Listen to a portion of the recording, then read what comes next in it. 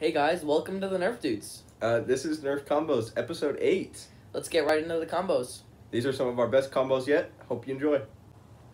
First up is the simple but effective Rapid Strike. Starting up on the front, we have a 3 printed orange suppressor. Down in the magazine well, there is a 18 dart drum. Otherwise, that's all. The second combo of the day is called the True Zombie Strike Sling Fire.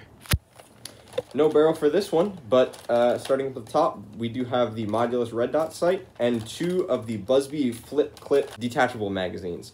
Now, you probably can't see it, but all of the darts are different in both of the magazines.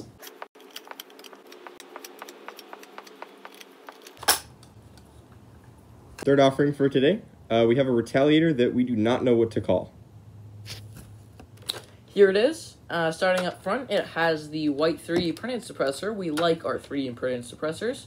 Down here in the magazine well, there is the 6 dart modulus long strike magazine. And back here is a slightly modified retaliator stock. It just has the little orange wire piece taken off. Next up, we have the Sniper Ravenfire. Starting up at the front, we have the retaliator barrel as well as the modulus long strike bipod, the modulus long strike scope, and the modulus long strike 6 dart magazine. Overall, it looks pretty cool. It may not be the most practical, but still pretty awesome. Next up is what could be considered the cool modulus. Here it is. Starting up the front, we have the long range barrel.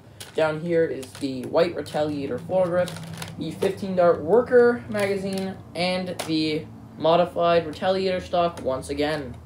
Looks pretty cool. Next up, we have the pinpoint long shot.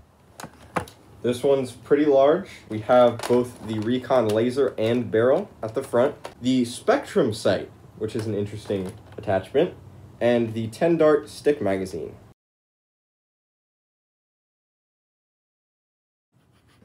Guys, Leo took me to Australia. Please help. No, I didn't.